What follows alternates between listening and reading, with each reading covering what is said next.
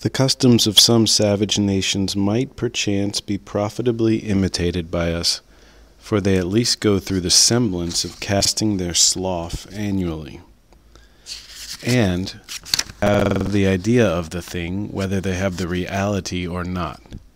Would it not be well if it were to celebrate such a busk, or feast of first fruits, as Bartram describes to have been the custom of the Mucclasse Indians?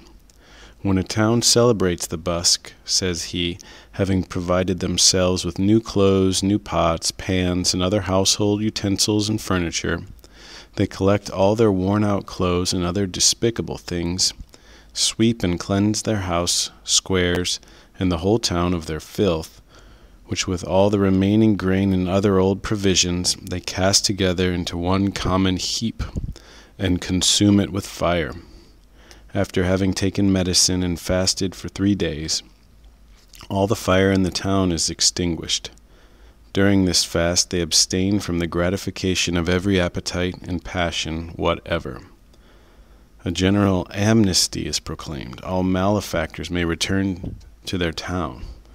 On the 4th morning the high priest, by rubbing dry wood together, produces new fire in the public square, from whence every habitation in town is supplied with a new and pure flame.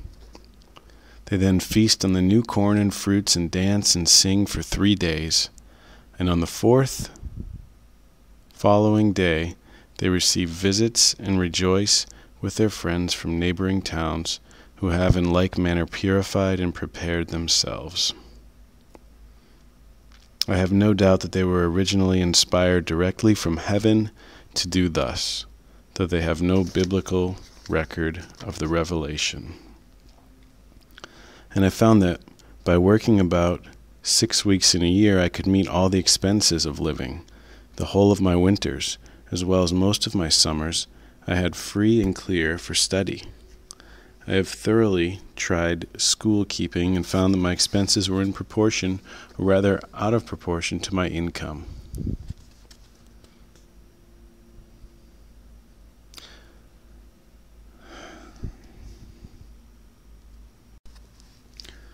The laborer's day ends with the going down of the sun, and he is then free to devote himself to his chosen pursuit, independent of his labor, but his employer, who speculates from month to month, has no respite from one end of the year to the other.